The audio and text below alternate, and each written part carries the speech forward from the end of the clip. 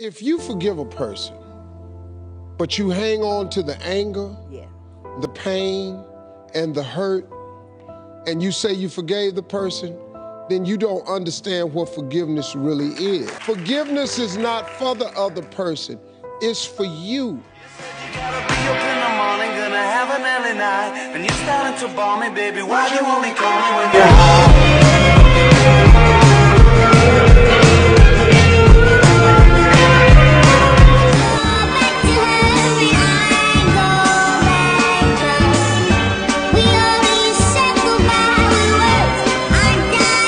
About money, I would say number one, learn the language of money.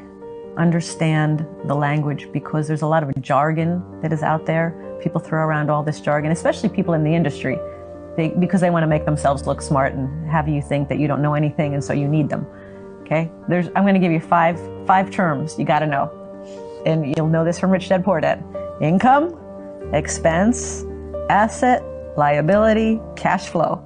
If you learn those 5 terms, that's a great starting place.